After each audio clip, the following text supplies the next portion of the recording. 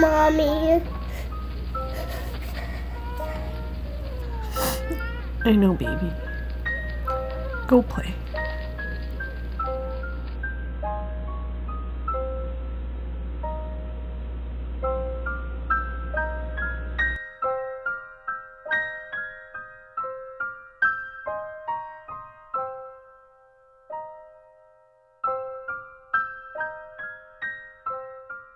Hi, my name is Deanne Bloomfield. My name is Lisa Barrett. My name is Lorraine Kelly. My name is Tamara Smith. My name is Ashley Olmstead. So my name is Jennifer Longo. Born at St. Mike's Hospital in Toronto. I migrated to Canada when I was 10 years old. I'm a resident of Whitby. And I grew up in Scarborough. All over the place, actually.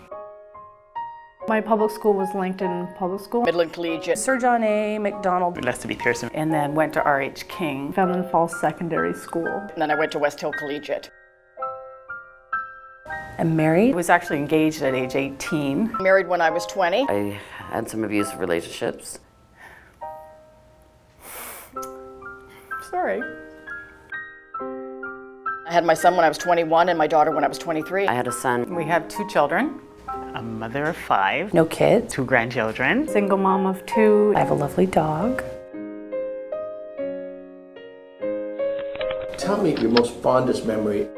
We were top school. I played all sports, so that was always fun. Winning. I was a shy, happy little girl. I was the fastest runner in the school. I did really well. I ended up graduating high school and went on to college, and I was very proud of myself for that. My parents were too.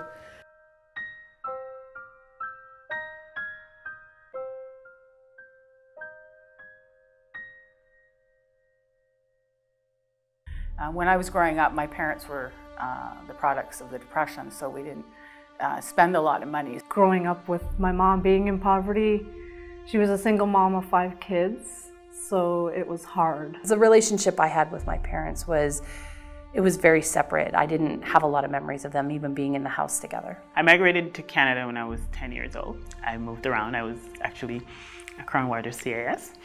And basically, group homes, foster homes. I often felt like the pity of the town. Often people would give us their hand-me-down clothes or whatever, and then I would show up to school in the popular girls' old clothes. And I always wore hand-me-downs, always. I felt like a joke a lot of the time. My mom, I think, took my brother and I from the house, went to my grandmother's in Toronto, and my dad showed up drunk at my grandma's. And so they called the police. My dad broke the door down. So he was arrested in front of my brother and I. And my mom and my grandma crying and all that.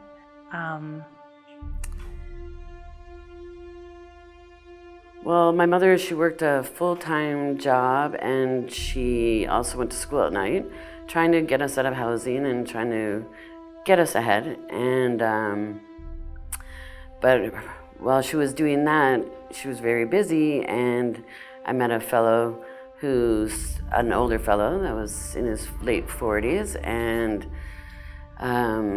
started molesting me. Couldn't sleep anymore, couldn't be open, shut down. Yeah. Was failing classes and not going to class. Started smoking drugs. I was skipping class. I wasn't going to school. I went to 10 different high schools. Just not in with a good crowd, I think. Just hanging out with the wrong people and doing the wrong things and making bad choices. I got moved from French immersion into English because I had a learning disability that they discovered. When I migrated to Canada from Jamaica, where we spoke English, they put me into an ESL class, which was kind of interesting because English was my first language. You've gone through a lot of death in your life. Yeah, my mother was killed by a drunk driver. I had an aunt that was murdered. My son was killed in a job-related incident. He was killed on the job, so I took a week off work. I was told by customers that I was swearing at them at the cash registers. So I ended up going to a neurologist, very nice woman, and she says, well, you've got a mild form of Tourette's, dear. And I thought, oh, geez, now Tourette's is something else, you know? And I don't know if I can handle any more bad news, you know? They fired me after 15 years because I really didn't take a proper time to grieve. you know. I mean, growing up with my mom, I knew what assistance was about.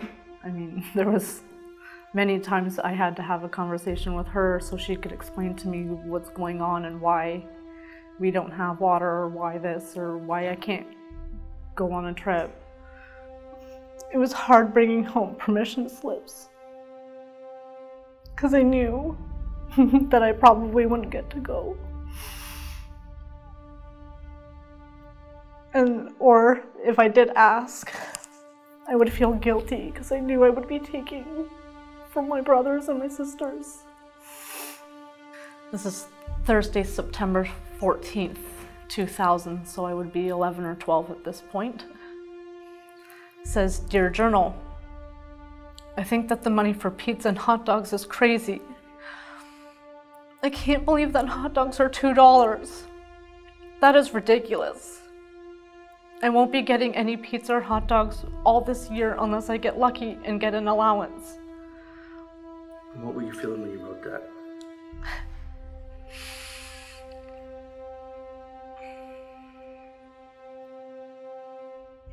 Poor.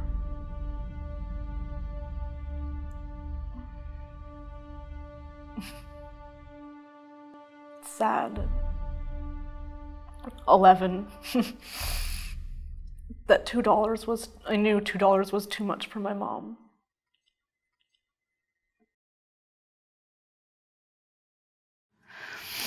Can I ask you, do you find that you're always just like putting out fires? Because it's almost like it's hard to see anything past today. Like, do you think about the future at all? Like, what do you think about 5 years from now, 10 years from now? Or is it just like, I'm just trying to survive today? Most of the time, I've trained myself to kind of learn how to go only a couple days at a time. Because if I start worrying about a couple months ahead, that's when my anxiety and depression decide to take over, and I won't want to do anything. I was just trying to get by every day and never felt like I was gonna accomplish anything. I never thought about tomorrow, I just thought about that day and how I could survive. Being so overwhelmed in a moment with the thousands of things that are crashing down on you, that you can't see past even just one of those things in order to take your first step and move towards the light.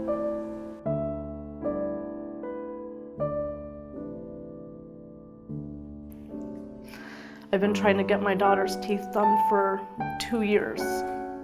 I noticed 2 years ago she was having cavities in the back. And I took her to a dentist that I was referred to out in Clarington. And I gave them my OW slip, which also sucks, knowing that you can't pay for your kids' care yourself. And they handed me a bill of almost $700 and said, "This is the rest after your OW coverage." And I said, "Are you kidding me? I just handed you an assistance slip. Where am I gonna get $700? I'm living in a women's shelter." And they said, "I don't know." And I said, "What am I supposed to do? I have no way to get her teeth done." And nobody had a resource for me. Nobody had any idea what to do. And I'm sitting here feeling like more and more of a piece of shit. Sorry.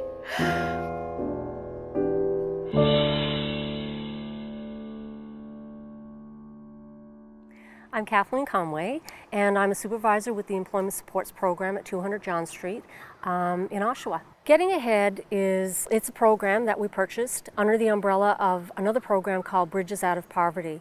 And Bridges Out of Poverty was training that we bought out for our staff a number of years ago to help them start to understand the complexity of poverty and help them understand how to probably better deal with people that are living in situations of poverty. And really it tackles the issue of looking through different lenses of how you view poverty and being able to consciously recognize that when you come from middle class, you're going to have a different point of view than if you come from poverty class. Then the next step we knew was that we needed to connect clients. And Getting Ahead is that part of the program. It allows our clients to come in and start looking at their situation of poverty through very much the same education that we gave our staff, but really dedicated time to really start looking at what's involved in their poverty more than just the financial stuff. It lasts 16 weeks, and every week they come to class for just once a week, and then they go home and then they do their investigation into their own situation and elements around what they're learning. There's no simple solution to poverty and the complexity of what poverty brings. And I think what we're really excited about with this program is that by having our clients come through similar programming, we're now equipped to go at the table as equals to start having a conversation. You know, I think in its truest form, when you look at co-production, is having a client by your side. In this case, it would be a client and a staff person as equals. But beyond that, I think the co-production piece comes into organizationally, culturally, how we look at when we have meetings, when we're making decisions, when we're thinking about possibilities to improve a client's life, is inviting clients to the table as our equals and actually as the experts. There's going to be a day when we look at our culture, and if a client isn't at the table in these discussions, we're going to think it's kind of weird. And then we know we've arrived when that happens. So.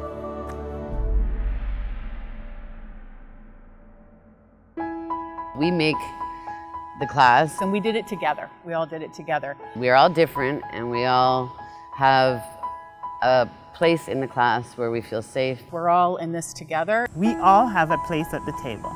We really matter. We all really matter, and it's great. Go in with an open mind and you'll be amazed at what you feel, what comes out of you, what you can express. Every voice matters.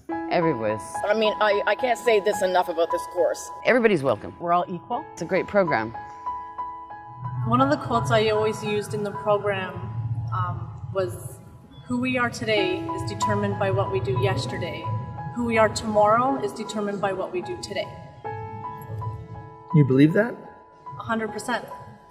That's why I'm in the position I am now. I'm being accountable for what I do every single day. So after this program, after I put my plan together, within a week and a half, I got a job placement. So I'm working. So I'm very happy about that.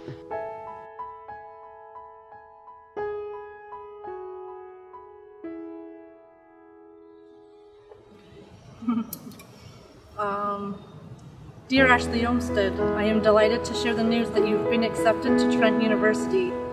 Let me be the first to congratulate you on your admission to the Honors Arts program of Psychology starting September 2017 for full-time studies at Durham GTA campus. How does that make you feel? Amazing. Where do you see yourself in 5 years from now? Graduated from my honors program. I see a future now. That's the best part.